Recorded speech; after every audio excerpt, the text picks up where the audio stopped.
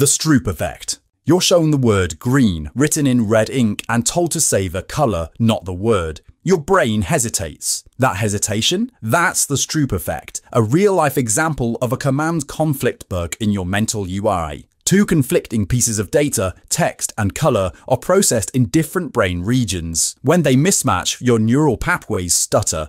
Here's a simple test. Try to say out loud the colour of the text, not the word.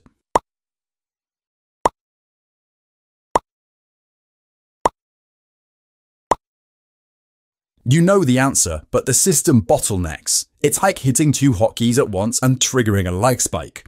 The placebo effect.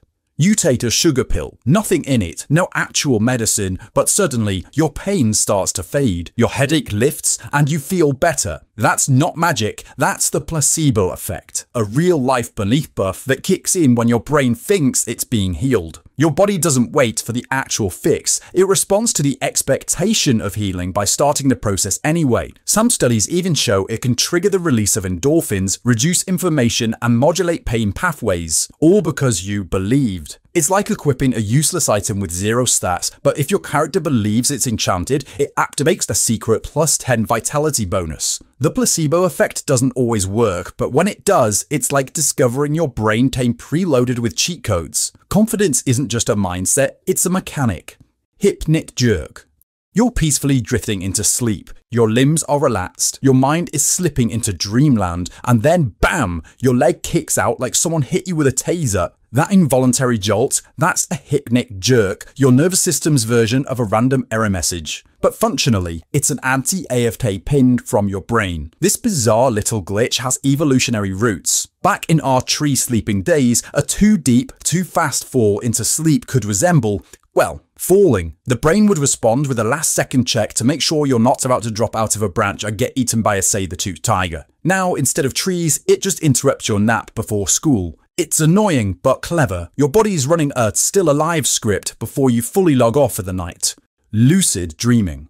Ever realize you're dreaming while you're still dreaming? When that moment hits, you can take full control. Fly, shapeshift, rewrite physics, summon people, explore impossible worlds. That's lucid dreaming, and it's life's version of unlocking creative mode mid-session. What's wild is that it isn't a fantasy, it's a testable state. Brain scans show that lucid dreamers activate their prefrontal cortex, aka the logic center, during REM sleep. That gives them self-awareness, memory, and control inside their own dreams. Some people stumble into it by accident, others train themselves to trigger it on purpose, keeping dream journals, doing reality checks, even setting alarms to reboot into awareness mid-dream. Either way, it's a secret feature that gives your unconscious mind a command prompt. And yes, it's every bit as cool as it sounds.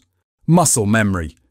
You sit at a computer and your fingers automatically hover over the WASD keys. Or you grab a bike and still somehow remember how to ride it even after it's been years. That's known as muscle memory. Not actual memory stored in muscles, however, but a kind of motor-based save file installed deep inside your brain. It works by offloading repeated actions to your cerebellum and motor cortex. After enough repetition, the conscious thinking part of your brain is no longer needed. You've hotkeyed a complex behavior to a subconscious input. Gamers feel it when their fingers move on instinct. Athletes feel it in motion. And everyone's used it whilst typing a password or navigating familiar menus without looking. It's basically your personal quick action toolbar. No thinking required.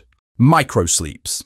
You're sleep deprived. You blink, and suddenly 2 seconds vanish. You weren't dreaming, you weren't aware, but your brain just took a tiny nap without asking. That's a microsleep, a brief, involuntary shutdown of your consciousness that lasts mere seconds. Your eyes may be open, your posture steady, but inside, your CPU just hit pause. It usually happens under extreme fatigue, and while it's dangerous, especially while driving, it's also proof of a powerful backup system. Your brain knows when it's burning out, and without permission, it'll start activating sneaky autosaves just to preserve function. You don't even need to be lying down. Microsleeps are like standing next to a campfire in Fortnite. You're not actively doing anything to recover, it just sort of happens on its own.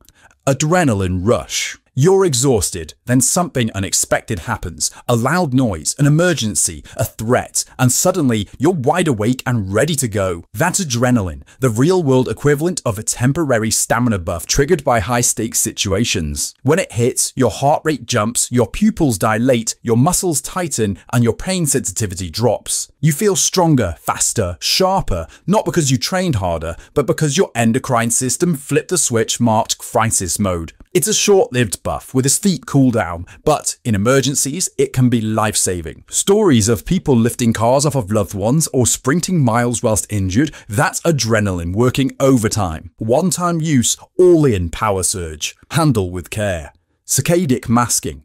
Here's a mechanic you've never noticed, because it literally hides itself. Every time your eyes dart from one point to another, called a saccade, your brain temporarily shuts down your visual processing. Why? To avoid disorienting blur whilst your gaze jumps. This is saccadic masking, your mind's way of simulating smooth camera transitions by straight up editing out the ugly frames. You don't see the world as it actually looks in motion. You see a curated stream of images stitched together by a fast and quiet neural editor. The result? Clean POV visuals with no shaky cam or motion blur, even though the raw input is a jumbled mess. It's a literal optical illusion coded into your brain to make reality easier to digest. Think of it as life's inbuilt cinematic smoothing feature. Here's a bonus Easter egg. Watch this short clip. The thing is, yawning is contagious. Whilst I'm saying this sentence, you're probably even yawning right now. If I was right, make sure that you hit that subscribe button since I definitely got you. See? There you are. See you next time.